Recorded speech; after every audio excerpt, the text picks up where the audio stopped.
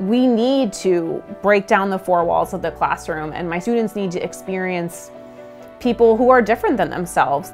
I'm Isabelle Jenkins. I direct community-based learning at the College of the Holy Cross, and I'm also a professor in the Montserrat program. Some of my students are volunteering at St. Mary Healthcare Center, which is a residential care facility for the elderly. Some are volunteering at Woodland Academy. Some of them are working with adults with disabilities or English language learners. The only requirement is for them to be engaging across difference. How does someone else with a different experience live, and how do they experience the world? My name is Liam Johnson, class of 2026, and through my Montserrat seminar, Exploring Difference, I was able to work with a community partner in Worcester, St. Mary's Healthcare Center, to speak with some senior residents about their diverse ideas and perspectives on the world and build deeper connections.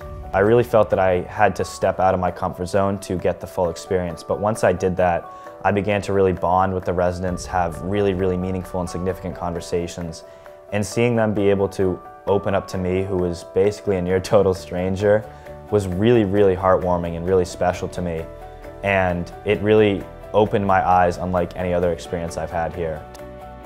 Hi, my name is Bailey, and for my community-based learning, I'm helping Spanish speakers learn English at Club E.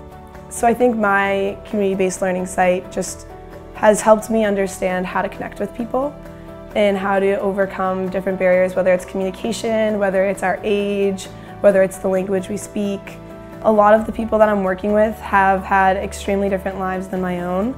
So I've realized that learning is not just a one-way road, and there's so many different ways to experience learning and to apply it in different ways, and I think that's something that I can take into all of my classes at my future at Holy Cross and beyond.